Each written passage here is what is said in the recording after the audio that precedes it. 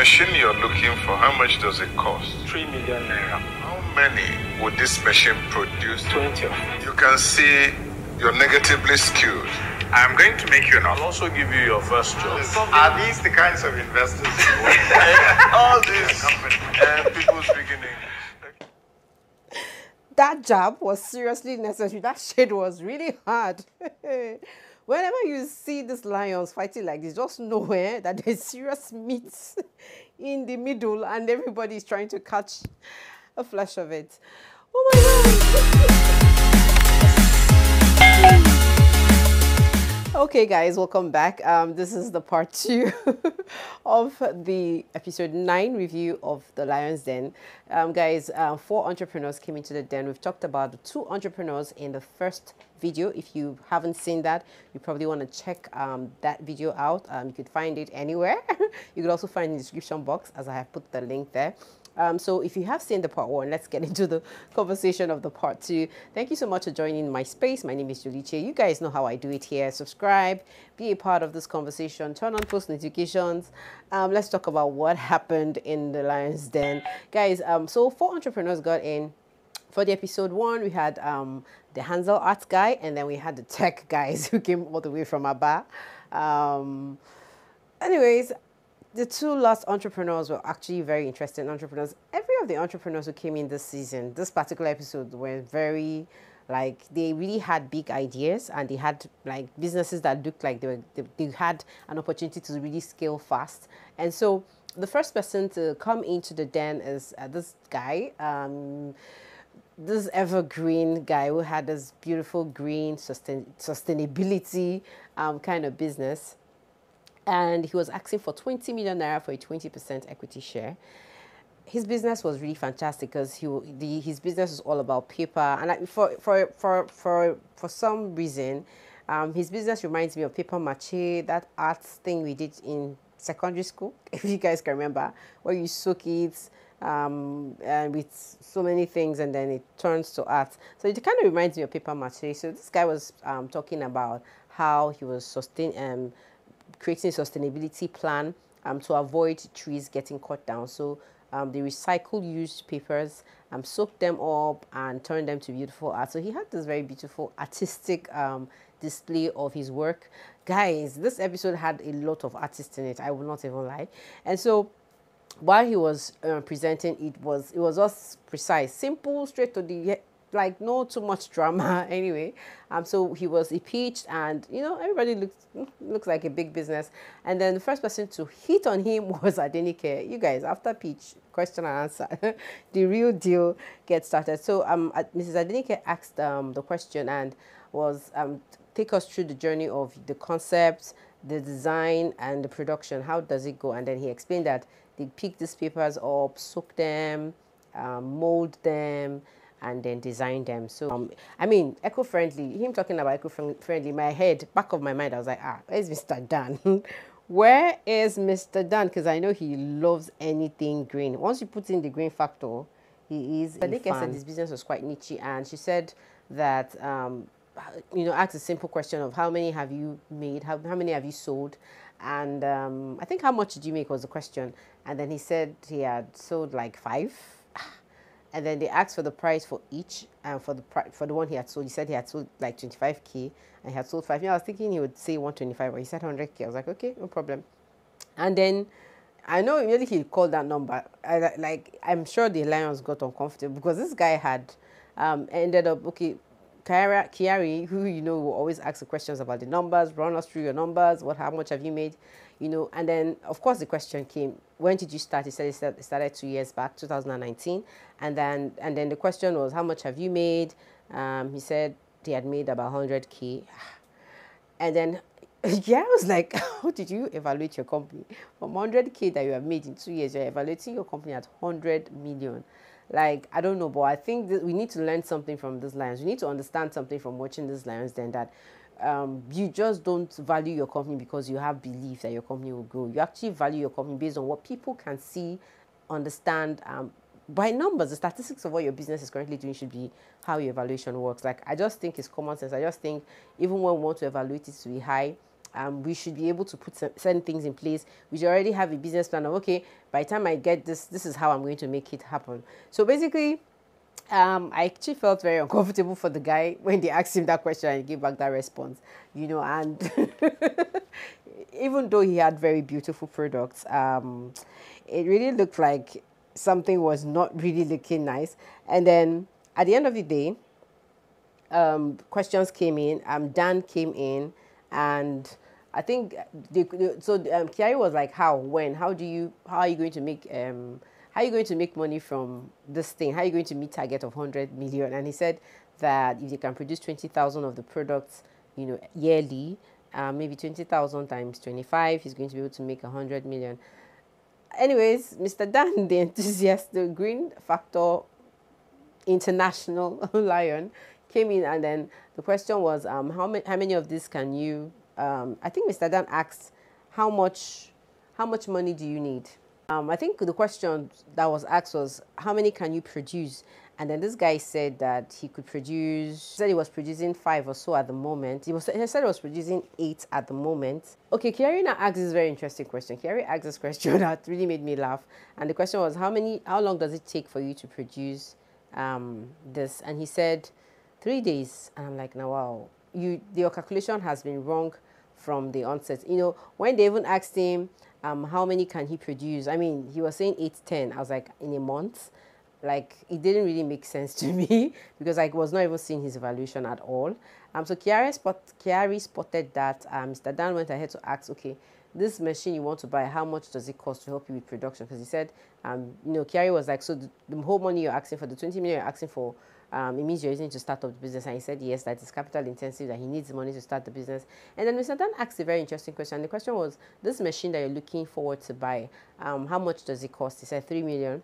And then the question was, how many, or how, like, what's your production? How is your production going to increase if you get this machine that you're asking for to create this beautiful product? And and I don't know, but he said 20, that he was going to be able to produce 20 in a month. In my head, I was like, 20 in a month, how does that relate? I mean, 20 in a month times 25. The business is still far away from 100 million. So he really didn't, I don't know, he didn't connect it to me. I'm very sure most of the lions felt like that. Anyway, at the end of the day, Mr. Dan had to just voice this as well. I need to play it so that you guys understand what I mean. You can see you're negatively skewed in the sense that the machinery you're thinking about cannot justify the volume you've talked about. So Dan wasn't wrong in saying that this guy was negatively skilled. As in, he didn't lie. He said the whole truth. And it was more like this guy was just estimating too futuristic. He had not put his work, he had not put his plan. He didn't draw a plan. He didn't understand. He just knew he just felt he needed money to do his business. He had not put in the manpower his business needed. He had not really tested. So, like, literally, I mean, I disconnected from his business immediately he said that. And then there was this complaint about the quality of his products, that he needed to work on his finishing and all that. And of course, he was asked which was his star product. He said that the 25K product was a star product. And for me, I was feeling like if he had said the smaller ones were the star product, you know, product that maybe they can sell for like 5K, and then he can, you know, when you say you can sell 10,000 in a month, it's believable. I feel when he pitched that 25, I mean, I just feel the only thing that went wrong with this speech was his inability to understand how to pitch very well to the lions. Guys, I have a video on the questions to expect and what you need to do. If you want to check that out, check that video out. So because I believe that business was like the most, I just love the creativity, I love the green factor, and it was really painful to see this guy leave the den without any 20 million, without any negotiation, just because he couldn't take his time to sit properly, to understand the kind of questions, how to respond back to these questions. Because I'm very sure if he had pitched a lower product, you know, maybe like a 5K product or a 2K product, and he had said that we'll be able to produce this thing like 5,000 in a month, maybe in a year we'll be able to produce 100,000, and they're multiplying 100,000 of that times 5K, you know, it's making a lot of sense. I just felt like he came ill-prepared. He had not done his calculations right.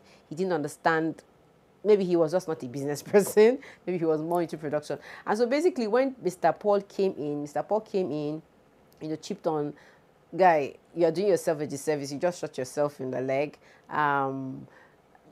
Like, Paul always loves to do this general overview, this complete breakdown of you need to do this right in your business. So Paul actually said that he didn't have a business plan. That one of the problems that he noticed that his business needs to encompass like he mustn't do everything. He probably could get somebody to help him manage, estimate, analyze, and help him understand what his business is. So it was very glaring this guy didn't have a business plan, and of course a lot of businesses lack business plan. At the end of the day, it was just painful to see this guy walk away without a dime.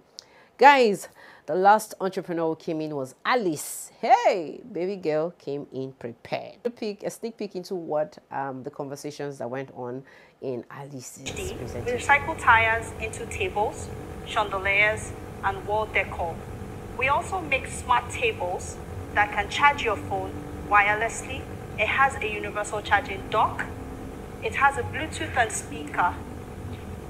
When fully charged, it can last up to 10 hours. It's a battery inside. Yes. It also has Bluetooth and speaker. I can actually play music for recreational.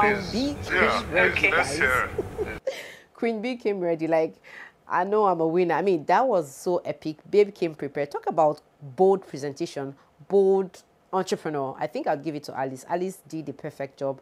She had the perfect product. She knew what the lions wanted to hear. She gave them the numbers. She just impressed every single person. They were laughing. They were so excited about it. In fact, the subtle jab had to come because those other lions did not want any interference in their pitch, in their offer to Alice. So Alice is actually also another very beautiful business, a recycling business, sustainability. In fact, all the sustainability people just came for this one episode. So this she does tires, she recycles tires, uses them to make beautiful furnitures, chandeliers, a lot of things. And then she has a smart table she pitched that was mind-blowing. I mean, she did the demo. I mean, this is what most of these entrepreneurs miss out from the business, especially these tech guys. I don't know why most of the tech people are not coming with, I mean, okay, I understand why it's quite expensive to build something, but Alice came in prepared. You know, they asked for a demonstration, and you know, Balaji was like, if you can just give us this thing and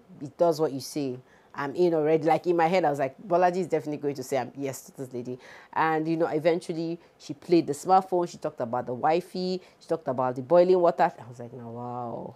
This babe really has a smart business, and I really wish she could just go and get a patent right on that. Maybe it's out there, but let her just get a patent. You never know. So that nobody copies her style. I mean, the business really made a lot of sense. Because Adenike was the first person that asked her a question. The question was, tell us about your childhood. Your business sounds interesting. Everything looks interesting. And I mean, she had to tell the story that it wasn't really her childhood, that there was nothing extraordinary about her childhood, but that inspiration came through her divorce. And so she shared the story of how she divorced. You know, she's 28, so probably she divorced a lot younger. And she said the depression of divorce, everything probably made her feel very depressed. And she needed to do something to make her feel like alive. And she said when she noticed that when she was designing these tires, she was feeling elated, she was feeling excited with herself, and then she kept on doing. So that was quite like the motivation behind it. And guys, having a perfect story is another thing to win these lions. Alice's story was so fantastic. Her product was so, like, I did not hear this is a niche business from anybody because definitely would have heard it from one of the lions if it wasn't so like palatable. It was a palatable deal. At the end of the day, Alice was asking for 12 million naira for 18% equity share in her business. And, you know, after Bolaji, Bolaji had to just, like, Bolaji was already feeling her so much. I will not lie. So Bolaji asked, after Adenike had asked, Bolaji asked the first question, before you did this, what did you do? And babe gave another spiel. She was like, before I did this, I used to travel to my village to go and get palm oil, come to Ido market and sell. See hustler. When you see hustlers, you go, no, I swear down. When you see hustlers, you will know. So when she shared that story, Bolaji was already bought over. I knew that. And he was like, oh, this one is ready for business. And she understands business. So basically, immediately that story was told. Kiara just made you first offer. I'll give you an offer. I'll make you an offer. I'll give you all the money you need, but for 33%. And I've just noticed that is always Kiara's, and I don't know, somehow, when he said 33%, I was already thinking, I'm sure Bolaji and Mr. Adenike will jump in. I already knew it at the back of my head. And so he said he was going to give her all the money she wanted for a 33% stake. You know, after they had said, well, I was like, you beat me to it. Oh. But anyways, he was like, if Kiari would allow, that he would be willing to join Kiari. So Kiari was willing to allow Bolaji to get in with him. So he accepted him. And basically, Mr. Dan was the next person who chipped in. And then Mr. Dan wanted to do more further analysis, you know, and a little constructive criticism on her product. And then he was talking about the kettle, that the kettle was going to be consuming more power, that she should think about renovating that part of the business. But me, I was like, I really didn't see much sense in what Mr. Dan said, because I personally felt like if somebody does not want to use the kettle, it's not by force now. You leave the kettle and use the power for something else. So I just feel like maybe for the sake of criticizing, that was why Mr. Dan had to say something, my honest opinion, because I would tell you the way it is. I don't need to miss my words. That was just my thoughts. And basically after that, Paul chipped in. I think the editors this time did us like a little wrong, because there was this question they were asking. We didn't really get the question. I had to listen. I listened like 5 times. I still didn't get the question. I don't know if anybody got that question. Let me know in the comment section. So there was this question. I'm just guessing. Maybe the question was, do you want to focus on making chandeliers and solar, or you want to focus on the tire? Because you know, Mr. Paul is always specific about specialty. Do this one and leave the others. So I really didn't get that question. But then Mr. Dan chipped in, was like, this is a hypothetical question. We need you to, and then she was saying something about, we have over 200 million people. If 1% can buy my tires, I'm very sure that was what she wanted to say. And they were like, no, answer the question. At the end of the day, you were speaking English, and Bolaji and Kiara was like, this is the kind of people that you want in your business. What are they saying, please? What are they saying? Like, seriously, what were they saying? I don't know, but whenever you see these lions fighting like this, throwing shades, subtle shades at themselves, just know that one person does not want to let go. And it is Kiari and Bolaji. They can throw shades at Dan. I love the part of the show where there's some kind of humor. You know, it just makes it all interesting and more human. But guys, away from this, so it was a big win for Alice, and also another big win for HANZEL. The HANZEL ad. So we had 12 million deal and we had an 18 million deal sealed. But seriously, guys, I feel HANZEL's deal was way too much. I don't know. It's still my honest thoughts. I'm just thinking that if you are an entrepreneur who's going into the den, you really need to check these things out. You probably need to look out for experts in the field, understand how these numbers are being calculated, so that you don't end up signing a deal that would like make you feel like you're imprisoned. I don't know. Sorry I'm using those words, but these are my honest thoughts. So I've been seeing Mr. Paul as, this guy he always loves to have a very high ROI on his money, any money invested. Anyway, for somebody who's on the hospitality business, and that their business, I know it doesn't have bone in it, it's just flesh. So those two people got, leaving those people who got deals now, let's talk about those guys who didn't get the deal. Like looking at these tech guys, I mean, I feel like they did themselves a disservice. They had every opportunity to get, they were supposed to get their 120 million if they had shown proof that this thing was valid and it was just not a wishy-washy marketing horse. Because we know deals have been signed that have amounted to at least 100 million. I mean, look at the 989. I mean, that lady had a co-working space and she got 100 million from the Lions. The two Lions, 50 million. And that was a good business because she could really state what the monies was meant for. They looked at her business like, this business needs that kind of money because they have to rent spaces, they have to furnish these offices. It's big investment, right? But for these guys who are coming in with the tech thing, you don't have a running app, there's no anything, there's no proof, you've not even put in anything tangible in your business, you've not even had turnover, you just sold 4 million turnover. Like, I mean, let's just receive sense. I don't know, but you're going to scare investors away if you're trying to look like you're just coming for their money. And one of the things I need people to understand is that this show is not a free show. That investors are coming into your business, it means you're going to work extra hard. Yes, they're going to give you the platform to grow, but at the end of the day, there's no free money in this show. The monies are going to be paid back.